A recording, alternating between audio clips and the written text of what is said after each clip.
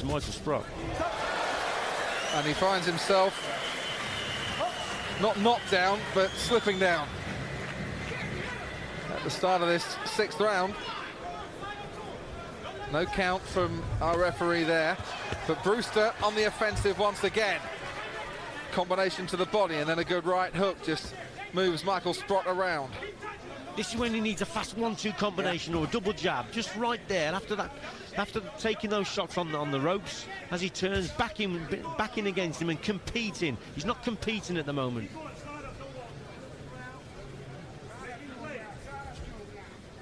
It's not for me taking this great opportunity that he claims this fight has given him.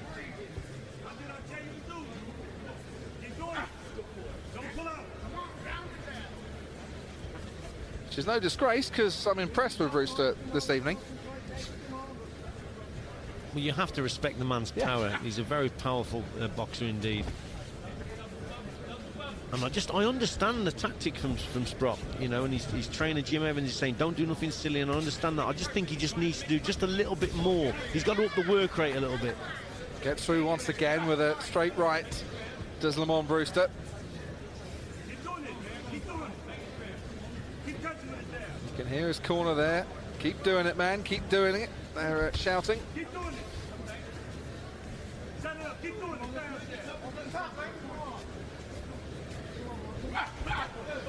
Actually, that's better from Sprott there, but it was one punch and nothing followed it. Lovely jab. Keep doing it, keep touching it. If you don't go, you go. There go, champ. Right there. Right there.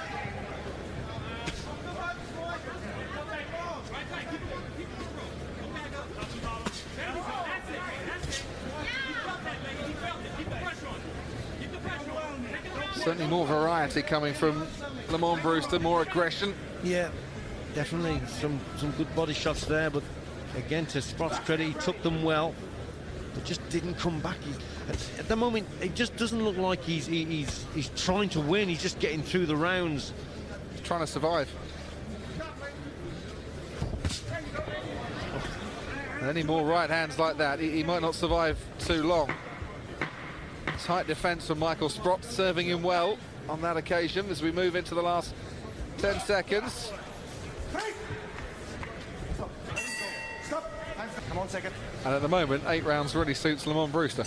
Box. As we come out for round 7.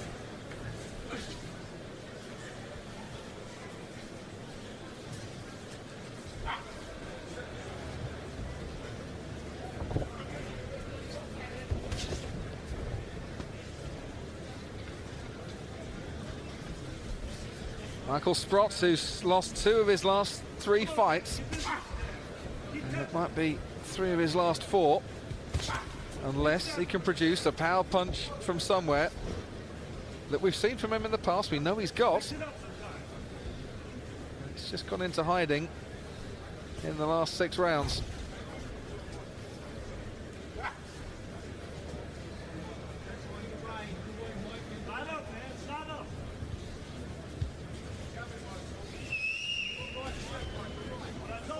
The main reason why we haven't seen any of those knockout shots from Sprott is he's not taking any real risks, you see. He's not moving into the position to land that big shot. He's content to stay on the outside and trying to pick his opponent off with the jab. And he has got through some good stuff, but it's been a bit negative for me. And he needs a little bit more, and more use of the right hand. That's better. That wasn't too far away. And Brewster nonchalantly really just turning away from Michael Sprott. It was as casual as you like. And I would imagine that right only missed Brewster's bearded chin by a matter of centimetres. It's kind of cool, really.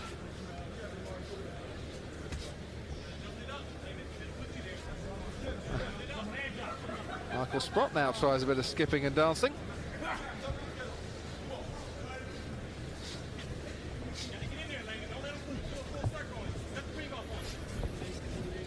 But to be fair to Brewster, he's controlled the centre of the ring. Has controlled it easily. As Michael Sprott, as you mentioned, Richie, just not coming forward. Step back. Let him go.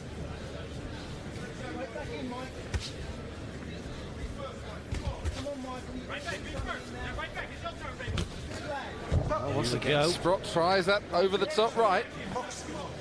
Brewster takes a big deep breath.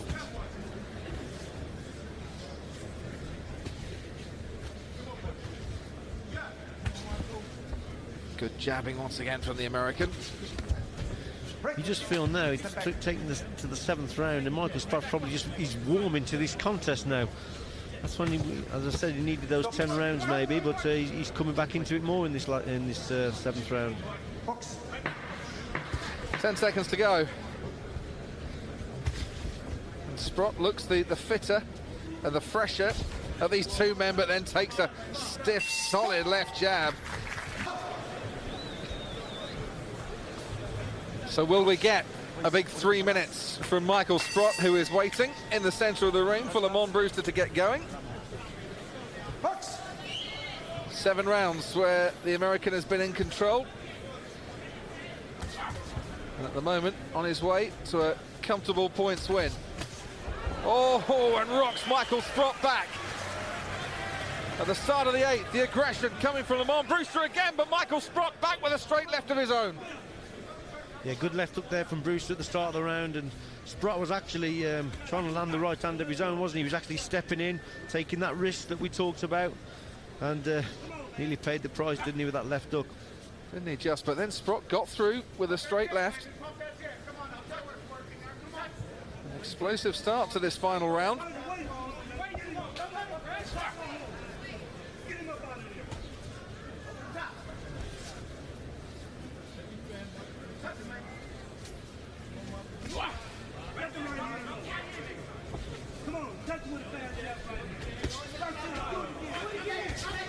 Brewster is picking his moment to unleash some big punches here.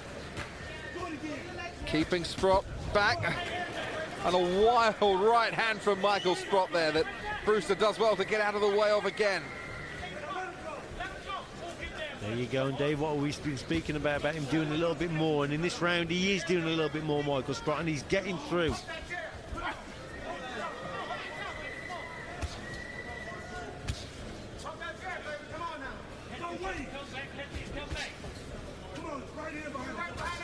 Oh, and look at that once again.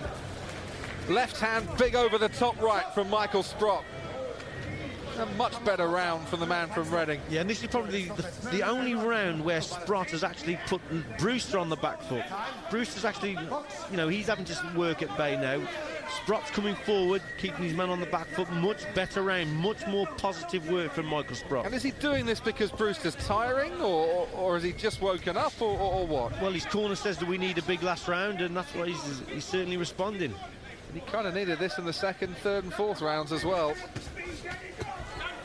But he's slugging it. He's going toe-to-toe with Lamon Brewster here. And if he is to lose Michael Sprott, he's going to give the fans and Brewster something to remember here.